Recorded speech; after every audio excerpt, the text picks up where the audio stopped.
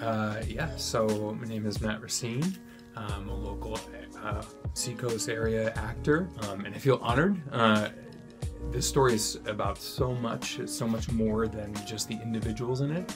But selfishly, I'm having a good time because as a son of immigrants myself, it's been a privilege to play a founding father. It's been a huge opportunity for me and a great story to be told about Ona and her struggles. For people in this area, John Langdon is probably a name that they've heard before. We have the Langdon Mansion here right in downtown Portsmouth. He was a U.S. Senator.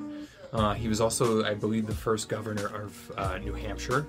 Ona, when she escaped to Portsmouth, went to the Langdons to kind of get their support from escaping slavery to the Washington family.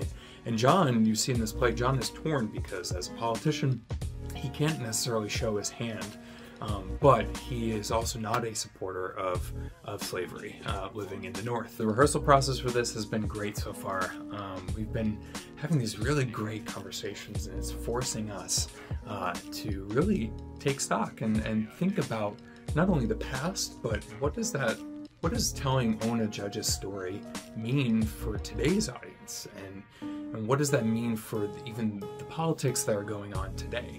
And something that I've found challenging is, where do I stand in that, and where is it best, like how do I best support the story that's being told?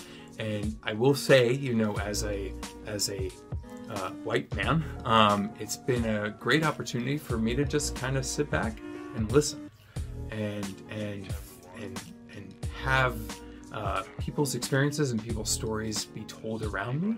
And the best way that I've found to support is just be there as a confidant, as any kind of way I can support. And so being able to play this character has been huge for me.